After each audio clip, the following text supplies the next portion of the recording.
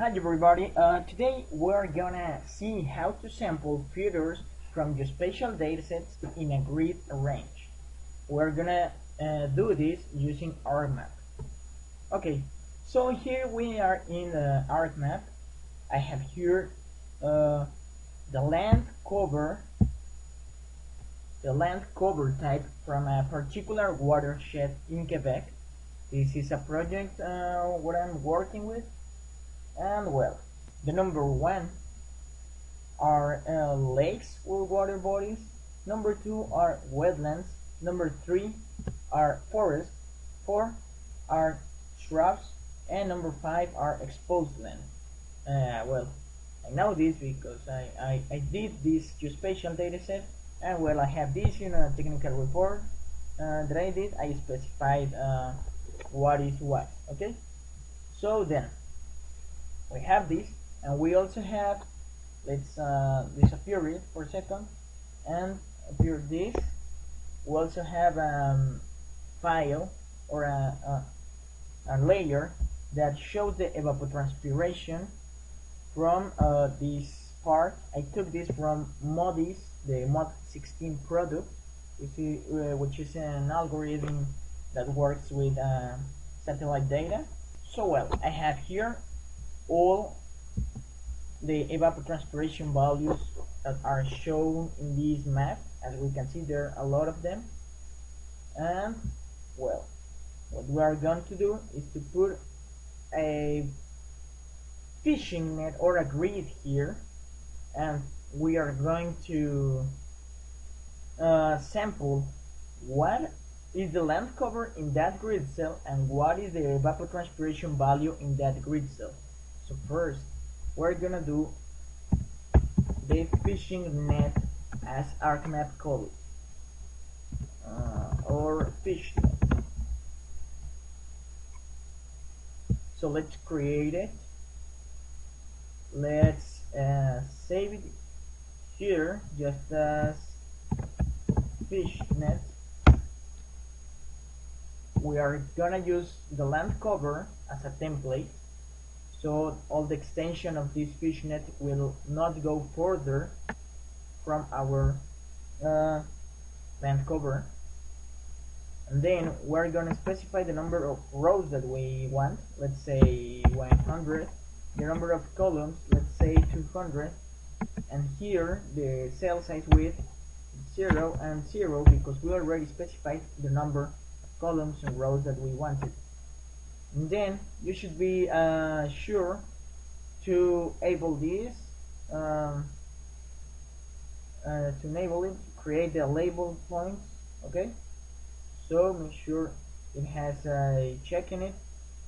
Well, just put OK, and you will be doing your grid. Okay, perfect. It's very small, we can see. Let's make a zoom in it. Well, we can see that it's really small, but at least we can see it now. So then, what we're gonna do for let's see at the attribute table, which is very important. This is the attribute table of the red dots here. So they just have an ID number, they just have their specification, that is the shape of them, and well, another ID which is just empty. And well, then what we want to do is to sample the data, so we are gonna use this join and relate. We're gonna join data from another layer based on spatial location. Yes, we want to do that. We want to do it from land cover and from evapotranspiration. We see here that the only option that we have is land cover. We're gonna get into that in a minute later. So it specifies you are joining polygons to points. That makes sense because the polygons is the land cover data. The points are gonna be these labels, these little dots, which can be our samples. Okay, so we will take the point as a sampler.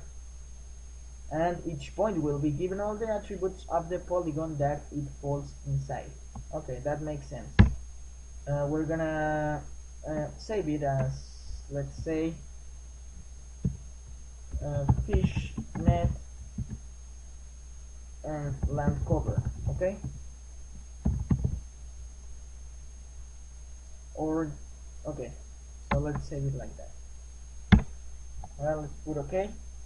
It will take a while because it needs to sample 100 or 200 points. So well, it will take a bit of time. Let's wait. Okay guys, so once the process is finished, we will have this, the fishnet label, which was the one that we had before the process, and this that is the new one. So we can see in the attribute table what does it contains. So well, here's it. It has the ID number of the point, the shape of the point, and then it starts with the land cover ID number and a lot of things that has the land cover, the land cover layer. But as we are only interested in this, the land cover, we're gonna make sure to raise the other ones. We can do this with the editor.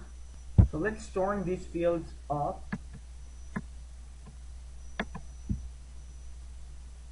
Let's turn it off so we won't get confused. Perfect. So we can stop editing here.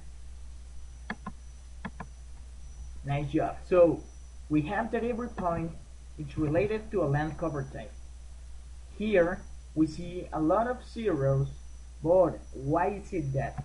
Well, it is because since we have just 1, 2, 3 to 5, the 0, it specifies that there is no land cover type specified in that grid cell, which makes a lot of sense because not all the points are have a land cover type. Not all of them matches very well with the land cover type, so it's okay. The 0 just indicates that there is no land cover type data. Then we already start to see 1s, 3, 5, and well, more zeros and more 1s, 2, 3, and 4, 5. Perfect. So just let me turn this on for a second. Perfect. So as we can see, this colorful background is the land cover data. So any point that is in here will have a land cover value from 1 to 5, and if the points belong if the points are here where we don't have land cover data, they will have an automatically 0. Okay, so then we need to join this table, this new fishnet, with the evapotranspiration, but it does not appear here. It is because this join data only works if the data is a polygon. So we can use this tool, raster to polygon. The input raster will be this, which is the evapotranspiration data. Okay,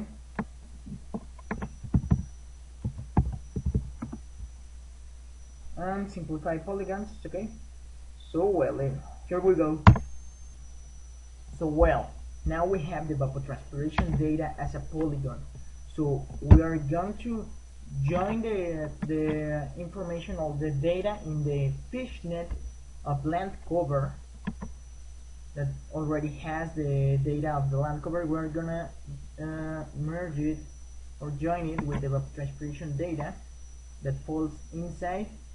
We're gonna put OK, and here we go. Okay, so now we have the evapotranspiration data and land cover data all in one grid.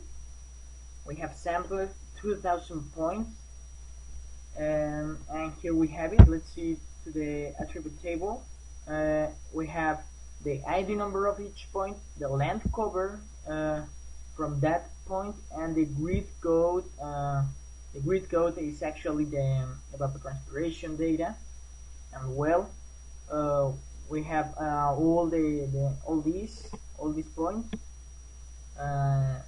until we get the 2000. So for instance, for example, using this we can see how much evapotranspiration is going on related to the land cover.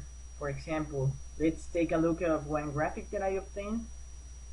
So I joined the evapotranspiration data with land cover type from all the 2013 from 8-day data sets. So well, we can see all the evapotranspiration from water, wetland, forest, rock, and exposed land from all the year. So well, this can be useful, or well, for sure you have in mind a lot of other stuff. So well, I hope you like it. My name is Bernardo, and see you in the next video. Bye bye.